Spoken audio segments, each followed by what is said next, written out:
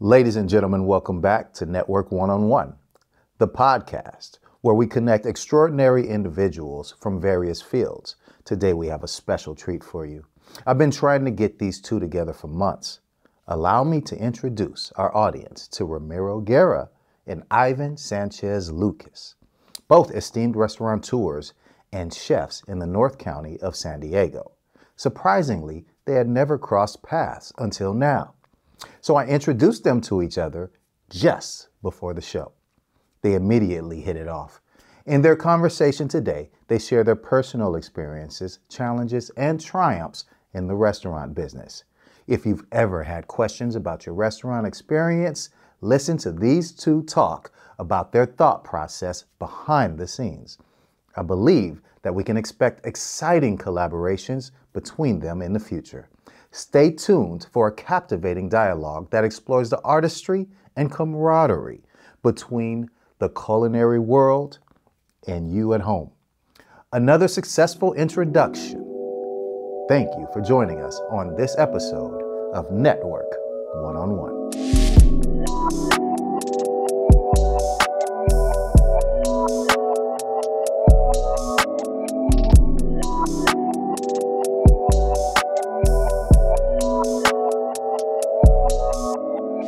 Go.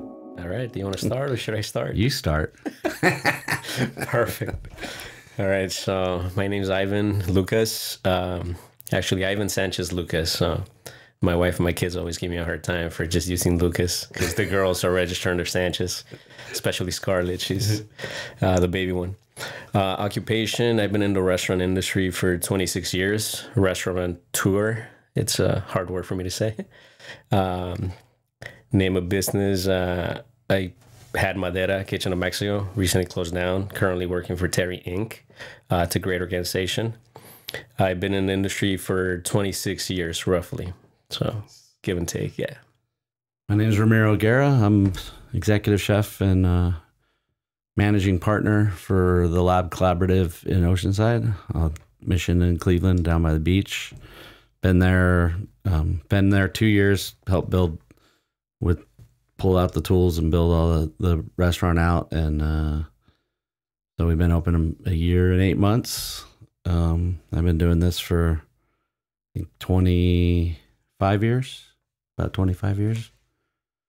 This one's an easy one. Yeah, it was interesting growing up in North County, right? Grew up in Encinitas. It was back in the 90s. It was a lot of fun. Right, like beach town, like literally at Vulcan and Coast Highway 101. So it was super, super cool. Yeah, like paradise, is the best way to describe it. I just wish I could have learned to surf. I had a buddy that he was a great surfer, so but it was amazing. It's amazing growing up in Encinitas. If I could afford it, I would go back and live there. Right. Yeah. That was a good time to be back there too. Yeah, it was great. It was great. I grew up in Oceanside and Vista. Grew up in Fire Mountain till 5th grade, and then moved to Vista. Same, man. I loved growing up. North County in general was cool. I did surf, a lot of surfing, a lot of skating, more skating when I got to Vista, got away from the beach a little bit. But when I first moved, ended up taking the bus a lot down to the pier and still surfing and skated all over Vista. It's small yet big. Just great memories of growing up. Nice. The most influential in teaching about food. It's crazy. When I first started in the restaurant industry, it was supposed to be a summer job. I came across this place called Big Daddy's Roadhouse back in Lucadia. I met Chef Steve Newman, which I want to look for him and reach out and see where he's at right now. He was from New York, right? So he had a great culinary background, but he started working for Big Daddy's Roadhouse, right? So it's very different than what he was used to. But he would make some unreal dishes, he had the French culinary background. I was super impressed back then, and I didn't really know anything about food. I was like 15, 16 at the time. So, but he was amazing in his field. The way that he would create sauces, dishes, presentations, flavors. It was something else. So. Yeah, I don't know. I don't think there was anybody in particular that influenced me. I definitely, once I got a taste of being in the kitchen, and this was, back when I first started, and I was at Chili's and I wanted more hours. So they're like, hey, you want to try and cook? Like, yeah, all right, I'll try it. Man, just instantly fell in love with it. Back then, they used to do a lot of scratch cooking there. So it was kind of cool. So learned a little bit and then kind of figured out that this is what I wanted to do. And then took it to the next level, self-educating until I went to culinary school. But, it was Food Network years too. So that was very big influences, watching these guys on TV do all this stuff with food. So it's probably where I got started. That's very cool. What is the favorite cuisine to cook?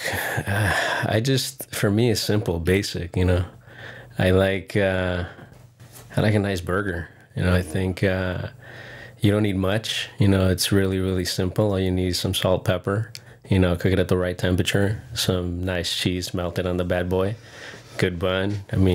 Traditional fixings, and a steak. I'm a carnivore, so I think you can't really mess those up, right? You really can't.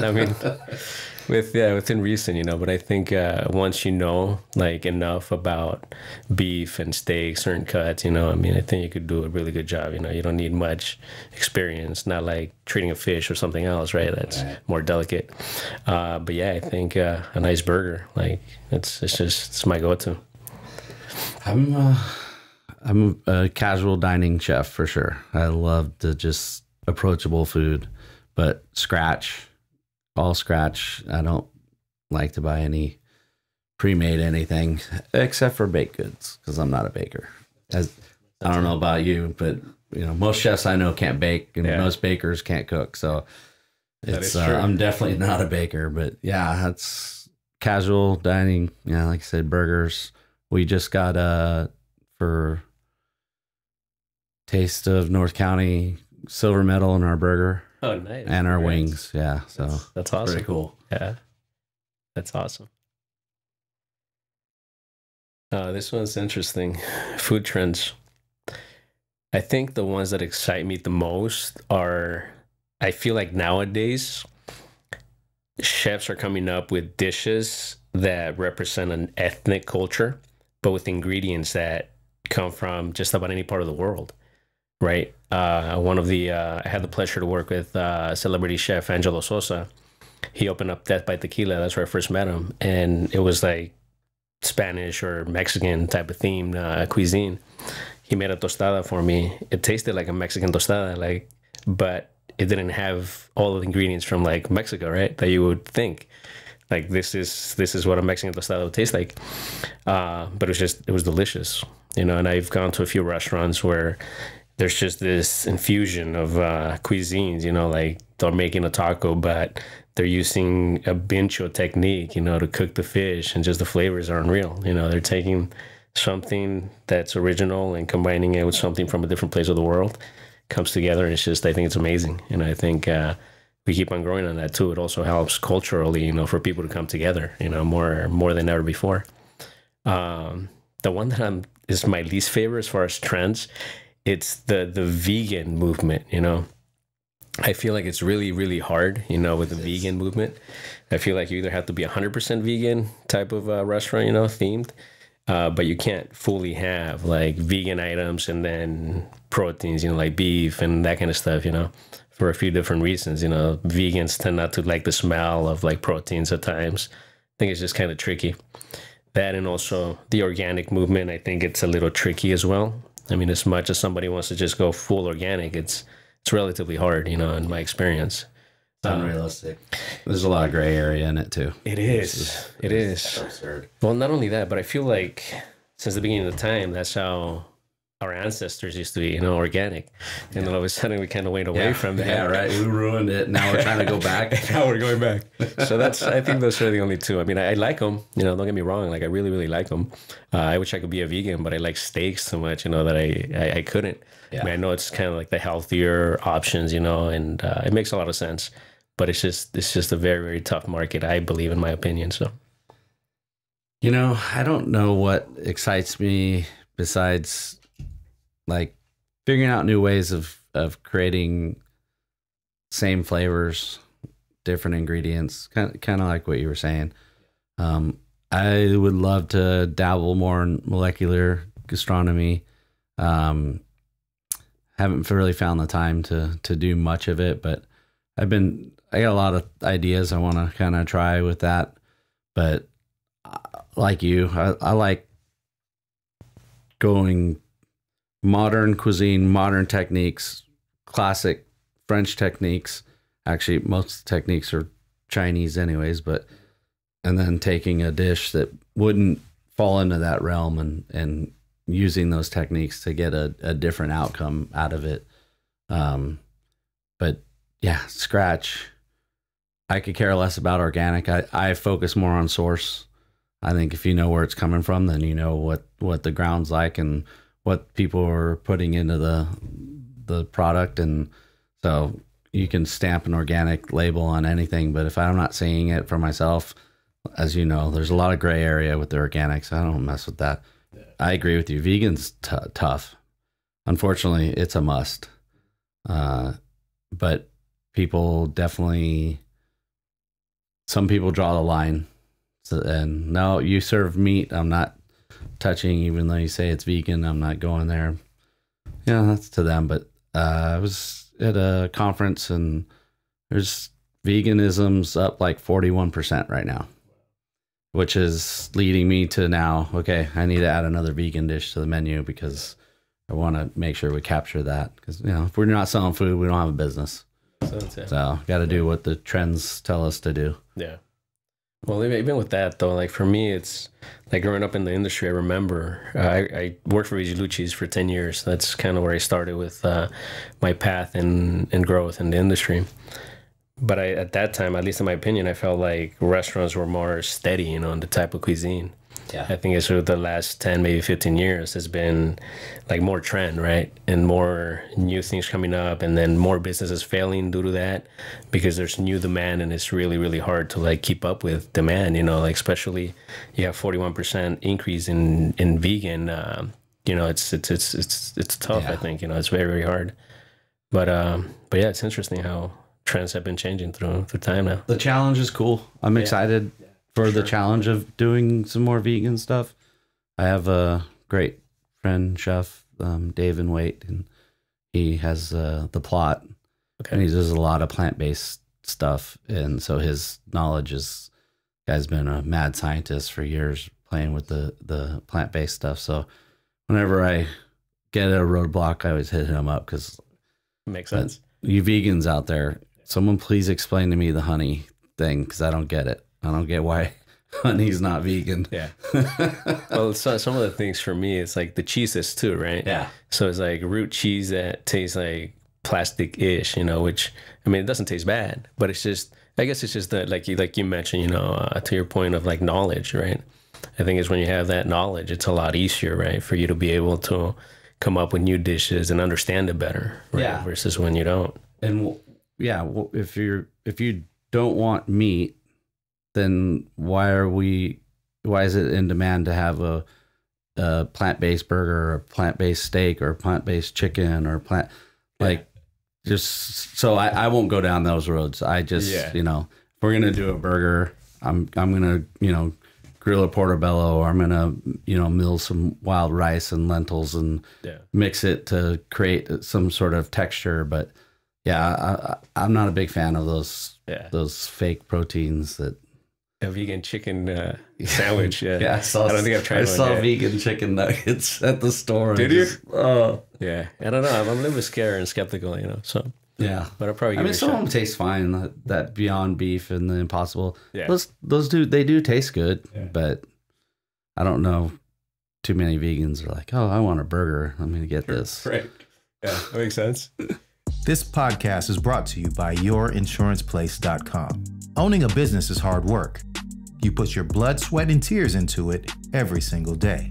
You need a partner who understands the ins and outs of insuring small to medium-sized businesses. For over 40 years, our California Property and Casualty Insurance Agency has insured businesses just like yours. We've seen it all, and we've learned a thing or two about what it takes to keep your business protected. That's why we offer free policy assessments. We'll take a look at your policy and let you know if there are any gaps in your coverage. Let us help you to protect what you've worked so hard to build. YourInsurancePlace.com. The Film Hub is the future of co-working in downtown Vista.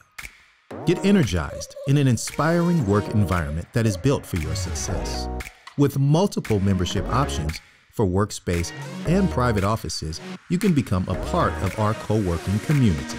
The Film Hub makes it easier to produce the professional content your business needs. From video production, live streams, photo shoots, or in-person events, you can create all this and more in our audio and video facilities.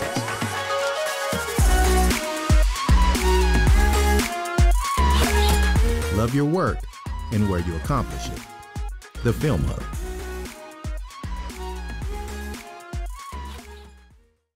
What are the most important factors to understanding restaurant entrepreneurship? I just learned that, and I still need to learn some more. Right. Yeah. So for me, it was just more about accomplishing, something that I feel not every individual is up for a task such as that. Right. And it's owning your own business. It's a lot of work. I've worked for other people that have their businesses, their restaurants, and they're successful. And I've always brought out to them, I was like, at some point in my life, I want to have my own business, my own restaurant. Like, I love the industry. It's essentially what I know how to do. I've been doing it for so many years, and I just want to give it a shot. They would always tell me it's a lot of work, a lot of work. And in my mind, I was like, yeah, I know it's a lot of work. I've been doing it for so many years, but they're like, no, it's different. You're managing. You're only doing half. Yeah, it's like you have your schedule. Yeah, exactly. But at the time too, it's I feel like when you are not in those shoes, it's really, really hard for you to really comprehend like what it really takes, right? From ground zero. There's a lot of people that have opened restaurants, but it's not their restaurant and it's not their capital, right? Or it's not their loan. So it's a lot easier when you're opening up a restaurant for somebody that has the backing, the financial backing is so much easier. Absolutely. All you have to worry about is you show up, you hire people, you train, you set up structures, and you're good. But when you have to start from ground zero, it's like you literally have to do everything, right? And especially if you don't have the knowledge, you have to acquire the knowledge in order for you to move to the next steps, and follow those steps. But for me, it was just, I just want to have my business. I want to see what it's like. And most importantly, I want to learn, So, and that's exactly what happened. So we opened up our business. I learned about location, and now I understand better location, right? So I was a little bit confused when I first started. I've seen restaurants that have the worst locations, and they're successful. Right. But I also wasn't there at the beginning. I don't know the struggles or how long it took them before they became what they are today. Right. So I figured, like, why not? Okay, we have an opportunity.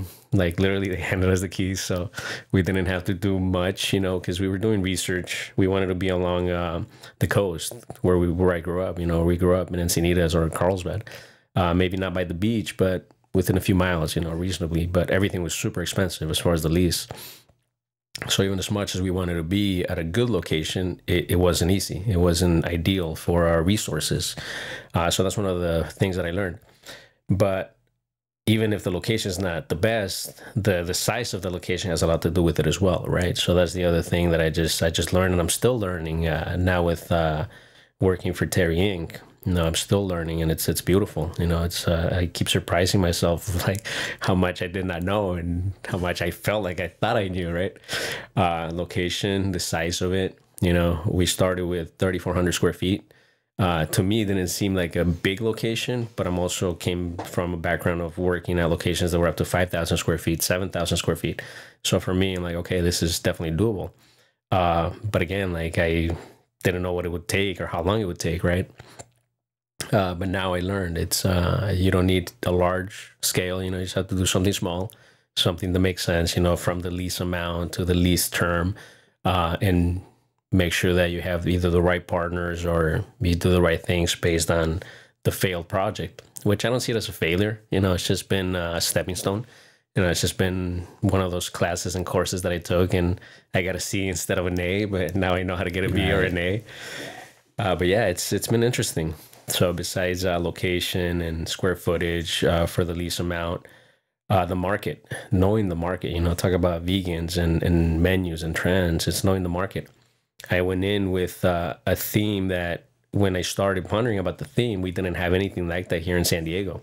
So I figured there's a market for it. No matter where we put it, there's going to be a market for it. But then Javier's came down and other Mexican restaurants, you know, that similar to Javier's, different price points, you know, Red O's and those big companies. And now all of a sudden my theme is great. You know, it's not as hopping as it could have been, like if it would have been done like 15, 20 years ago. So that's the other thing, you know, is the theme and knowing the market, price points, you know.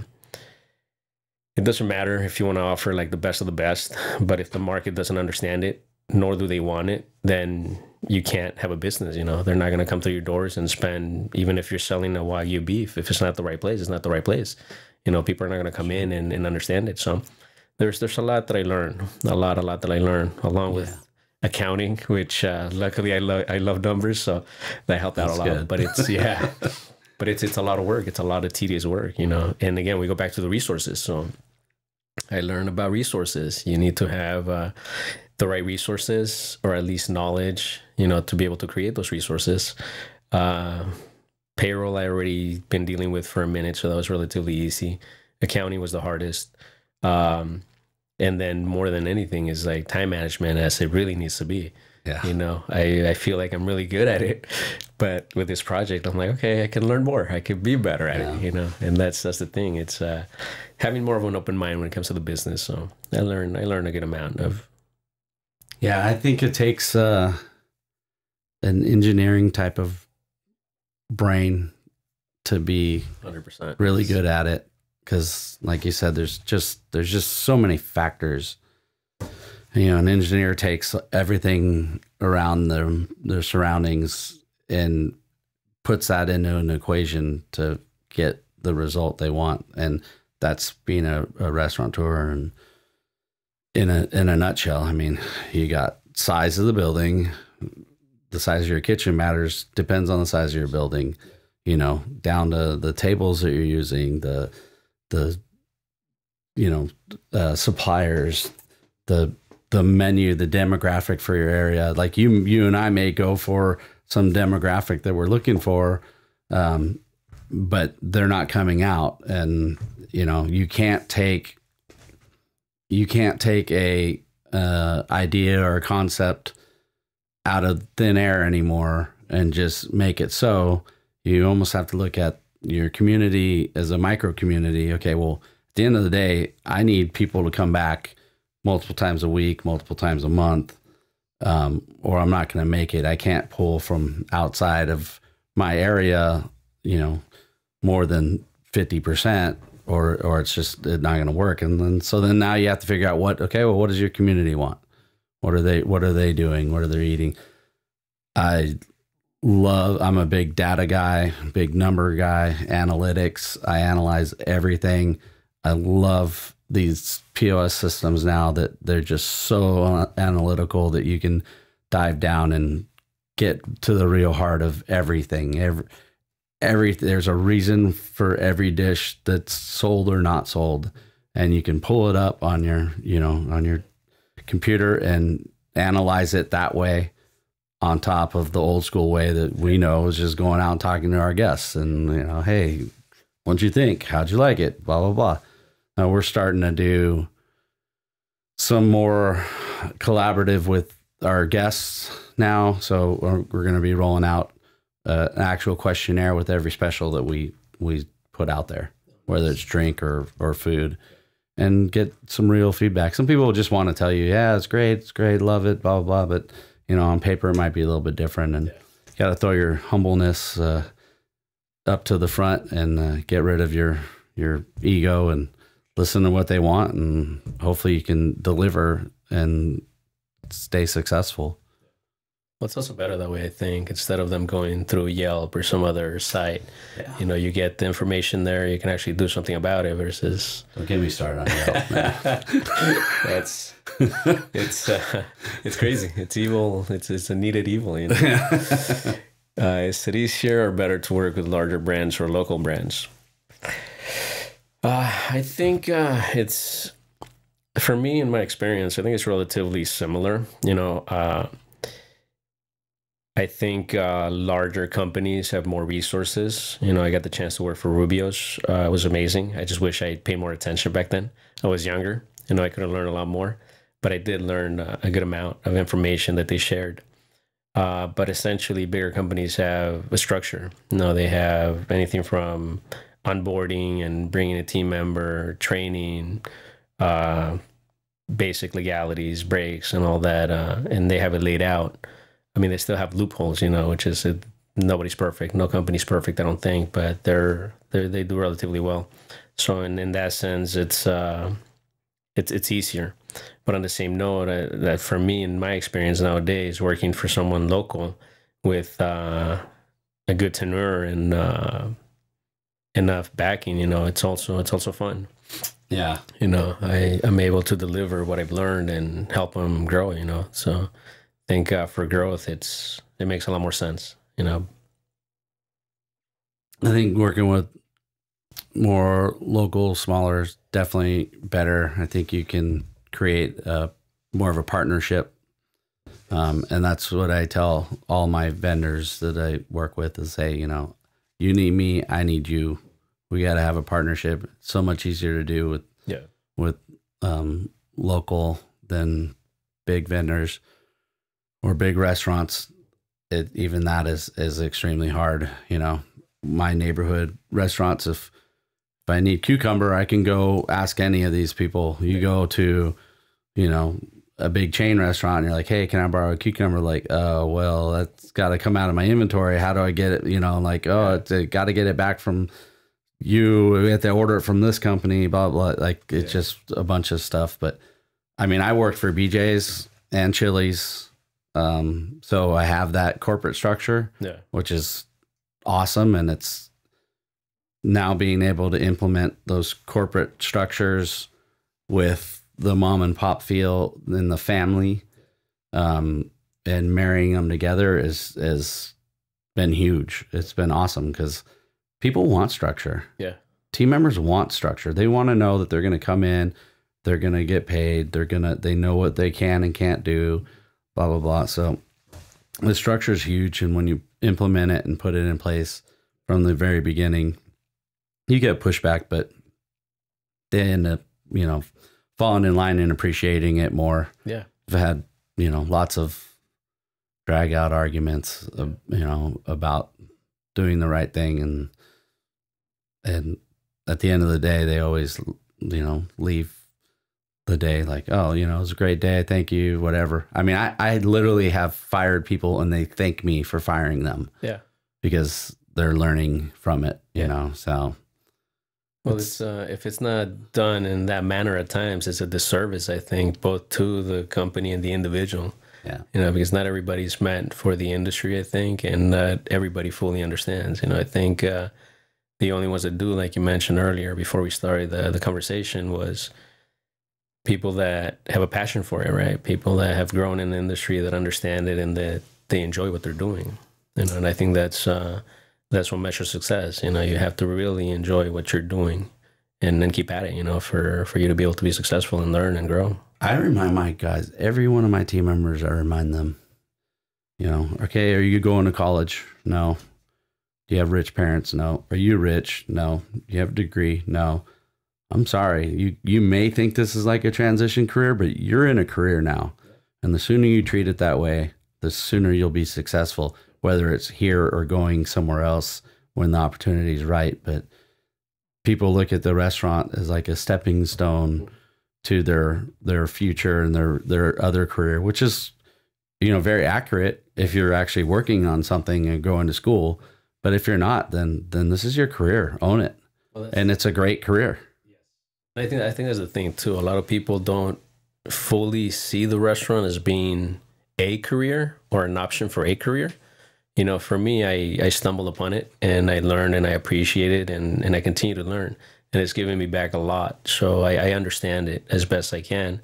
And I'm grateful for it. You know, but I feel like there's a lot of people that don't realize that you can actually make a career in this industry. Yeah. You know, you don't always have to just stay as entry level, whatever position you came on board with. You know, you can grow, you can learn, and it's just like anything else. I mean, you go to school and you pay for a 4-year degree, and then you go and you do it. Essentially the same thing. The only difference is you're getting paid to learn, right? Yeah. So, yeah, it's not an easy career, but it is a career. Yeah, and it could be fun. Yeah. It could be fun. What weighs most heavily in the difficulty of keeping your business alive versus letting it go? It's I think it's more of options and choices than anything else, at least in my point of view.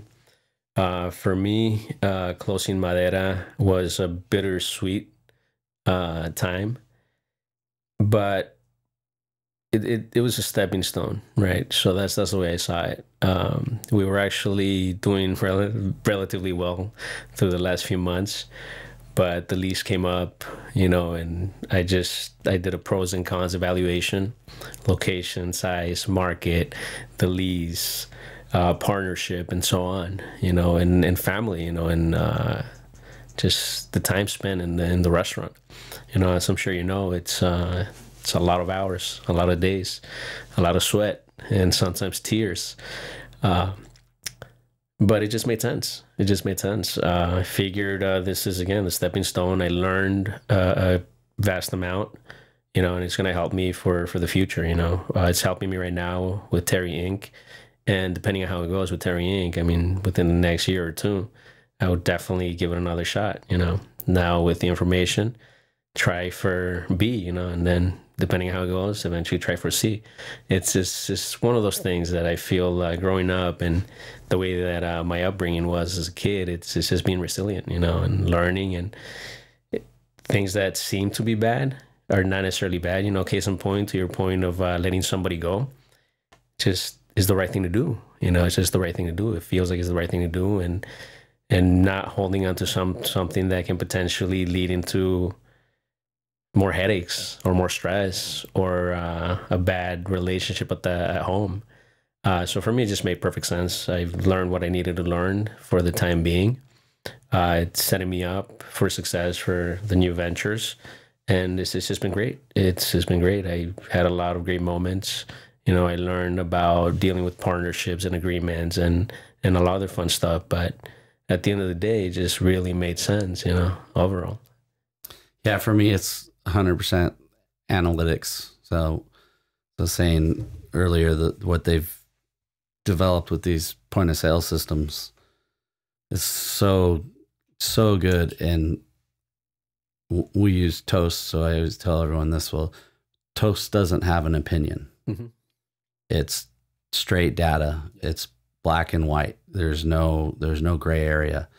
So you really have to use that as your baseline. As you know, profit margin in restaurants isn't great at all. Actually, it's pretty ridiculous, and for how hard we work. Especially right now with like the cost of goods skyrocketing. Yeah, it's brutal. Avocados just went from like $40 a case to like almost 80. It's crazy. And God forbid what pork chops are going to be in the next couple of months. Right. There's like Proposition 11 or Prop 12. Or Prop 12. Yeah. It's absurd. But yeah, I think you have to take your ego out of it, and you have to look at your analytics and look at your numbers, and is it worth it or not? Is your quality of life there? You know, as a parent too, you know, if you're not giving your kids the best version of you, then you're not helping them at all. And if you can't get the best version of you because of this business, and you know, a lot of people stay open because they're just ashamed to admit, you know what, we made a few mistakes. It didn't work out. Location doesn't mean that we're failures or we don't know what we're doing. It just means in that particular instance, it just didn't work out. And that's okay. It happens all the time. And you have to, you know, juggle relationships and compromise and costs and, you know, your family, and it's bananas. But I think most people that, I don't know anybody that's actually closed a restaurant and didn't open another restaurant that didn't do better. Yeah. You know, so you kind of learn, you know, failure leads to success. I don't think it's failure, but it is, you know, you learn from it. Yeah. If you don't learn from it, yeah, you'll open and close a lot of restaurants. Yeah, that could happen as well, for sure. Right? Yes, definitely.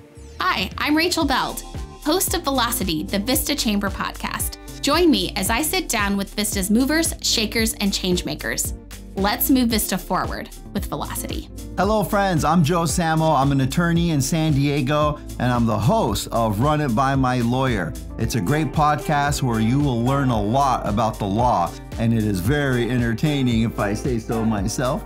And you could get it for free anywhere you get your podcasts, and you could follow us on Instagram at Run It By My Lawyer. Terry is awesome. I've been with Terry going on 3 months now.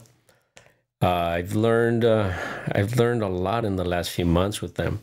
I'm still learning. So they are a great organization. They've been around for 43 years. So they've been serving a unique community. So they cater to adults with disabilities. And I think it's amazing, you know. The other thing that I learned about myself through Madera and just in general, since I can remember since I was a kid, patience. You know, I've never had any room for patience. I want things and I want them now, you know, and it drives me crazy when I can't do it, you know, for whatever reason, whatever obstacle comes my way, and I just can't do things fast enough. It drives me insane. But with Terry now, I think that's going to help me a lot, and talk about stepping stones and learning. Madera, I don't see like a failure. I'm going to use a car analogy because I love cars. I think it's just like a flat tire. You know, you're driving, you're doing well, you know, get a flat tire, just stall for a minute. You know, you have to figure out how to change it, what you need to do to replace it. You replace it and you move on. So I think that's just what it is. You know, it's just a hiccup. It's a big hiccup. There's a lot that I need to button up and take care of. But even that, it's going to be fun because I'm going to be learning a lot. But going back to Terry, it's teaching me patience, you know, and it's humbling me as well. You know, we see ourselves, or at least I see myself through my perception of who I am and what I do and my problems, right? And what I'm going through with the closure of this business. And then I get to see individuals that don't even have what I have, right? And it's just eye-opening. It's a different world. It's a completely different world. So it's beautiful what Cheryl, as the CEO and founder, has done. 43 years. It's nonprofit, so between governmental agencies that help out, assist, and some clients, you know, they're doing amazing. Yeah, we buy our microgreens from Terry. Oh, nice. Okay. We've done a lot of charity events with them. You know, big fan of their organization and what they do, and obviously, you know, we get a ton of microgreens every week from Andrew. Okay, that's very cool. Yeah, that's very, very cool. Yes, we just they just started with a farm within the campus. Yeah. It's a 20,000 acre campus. So there's a cafe, there is the farm, and equestrian, right? So far those are the three segments that they've built. They're working on performing arts center. Should be done by November, December of this year. The campus is going to be beautiful. No, it's going to be beautiful. At some point, they're pondering upon a full-service restaurant. But literally, like, talk about farm to table, right? There's a lot of restaurants that always have a disclaimer of farm to table, you know, but literally it's like when you go to the campus, the farm's right there. So we're working on growing like produce and items that we can use for the cafe and eventually the restaurant. Not to mention that they also serve the 12 or 13 homes, right? So I think it's just amazing. But it takes a village, you know. That's the other thing that I'm learning. It's a 300 employees, I believe. You know, so everybody's playing an important role in making this happen, and it's just beautiful. We'll have a farm to table, we're feeding this community, this unique community, and we can just grow, and learn. Yeah, hoping to expand our profile with Terry. I gave Andrew a list of produce I'd love to see him grow for us. That's awesome. So hopefully that'll come into play. That's very awesome. Oh, what's next with the Lab Collaborative? Just working on refocusing our focus. That sounded really dumb, but it makes sense, man. It makes sense. It makes perfect sense. I think we were so driven for growth that we were trying to open up multiple locations and like get it going really fast. And we did have a really good structure, a really good team, and so we thought we could kind of take on more and grow faster. Okay. And that's all been a little flat tire, as you said. We lost one of our partners, and his wife had left us, and they're focusing on family, which is great. Yeah.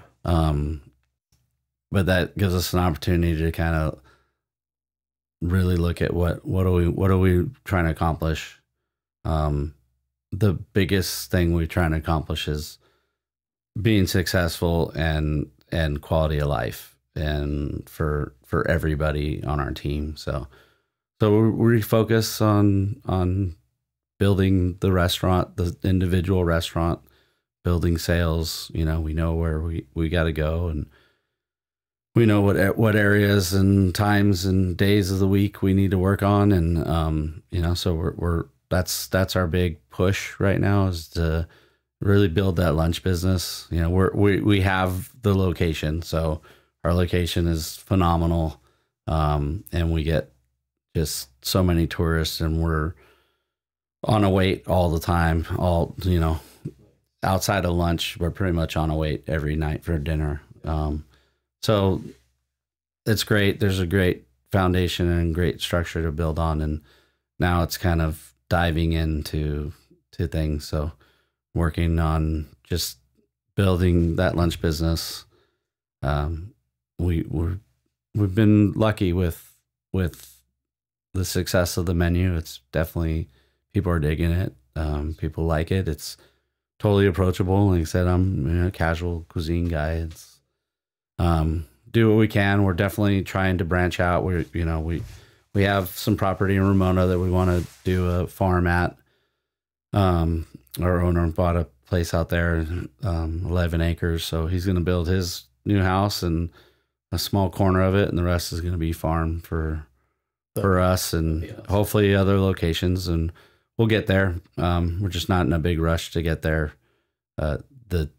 Everything matters. So location, cost of lease, all that stuff just is so crucial. We get hit up a lot by a lot of restaurants that want to sell too. I'm like, hey, here you guys, doing a great job operating. You guys be interested in buying us? And there's not too many places that have meat left on the bone to pick, so it's really hard to, sorry, but we're not really interested. But right now I'm huge on, I'm tired. Summer's just beating me up.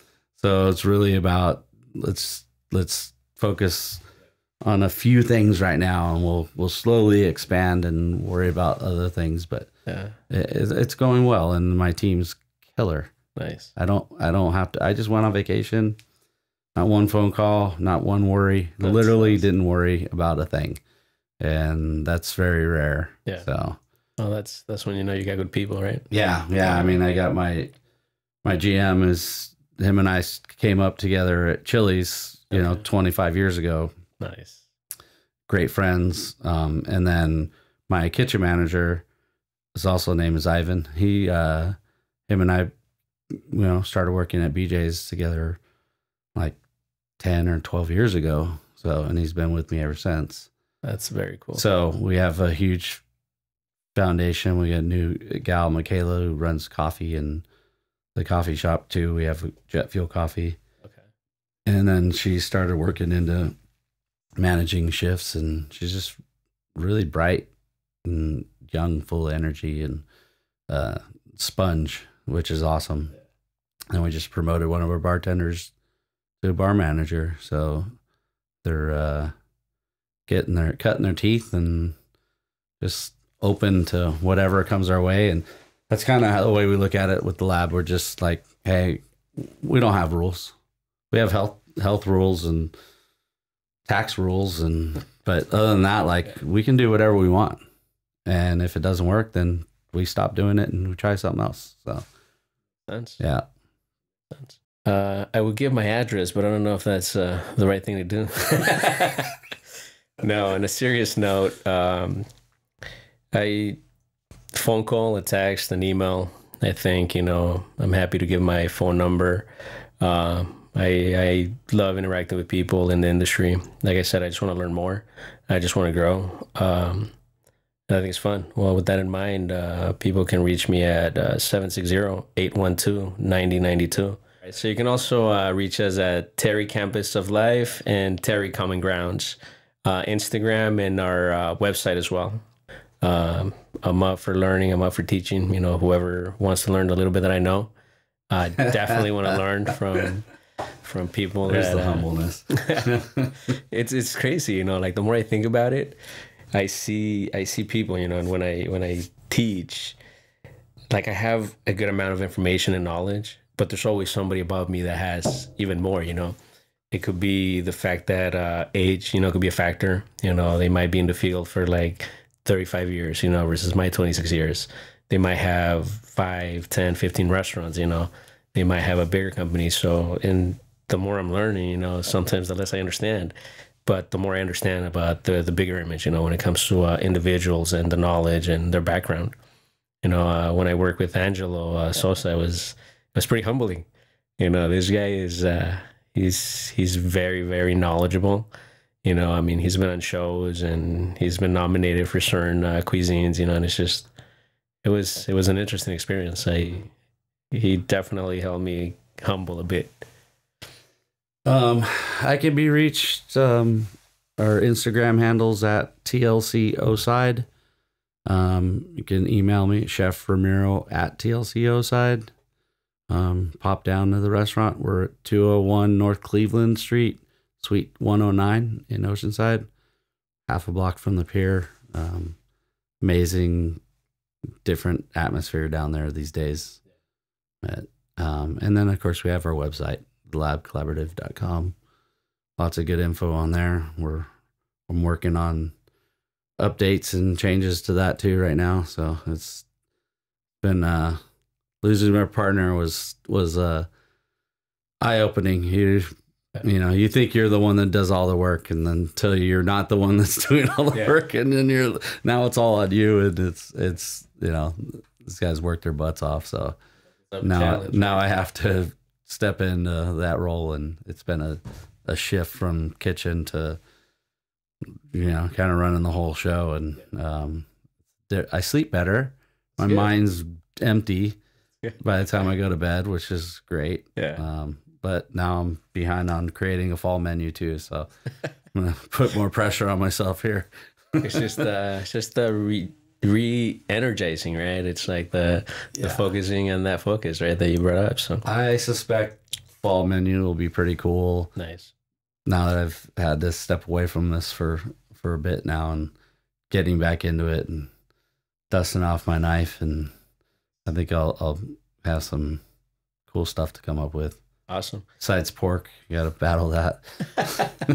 Well, now that I have more time, I want to stop by your place and check you guys out. Yeah, like Zeke's been talking about you guys for a minute. Yeah. And how great you guys are doing, and how amazing the food is. So yeah, maybe we should do a collab thing with you and Terry, and that'd be great. I know Andrew, they're growing all kinds of stuff out there, so we can pull some products in and we can have fun. Yeah, definitely. Kitchen's beautiful. It's stunning. So you'd love it. Definitely. It'd be fun dinner to put on. Yeah. I know you're a wine guy too, so maybe Yeah, we actually just hosted the first wine dinner at Terry. We had 32 people. It was successful in my eyes, you know, for being the first one. We're working on the second one in September 30th. I'm also working with a friend of mine who's got a pizza shop here.